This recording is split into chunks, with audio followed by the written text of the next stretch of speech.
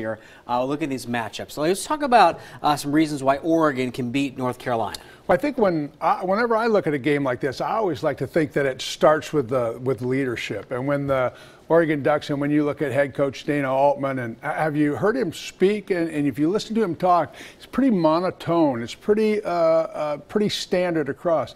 Well, that's the way that he runs his practices. That's the way his schedules are set to run and to play.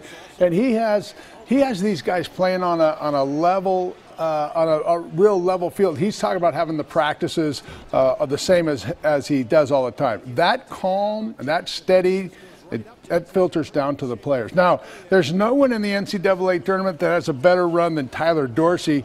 He's scoring 24 points a game, and he's shooting nearly 66%. Now, these guys have come and they've played some big games, right? They should have lost to Rhode Island. I really believe that. They got lucky there. But then they came back with big wins, and then they had the big points against Michigan where they came away with those wins. And those were tight games. And those kind of experiences and tight games in those situations will help with this Final Four, where they talk about this being a big stage and the Ducks being nervous. But they've played in big games, and I think the competition that they've played in the Pac-12 will do nothing but help them. And then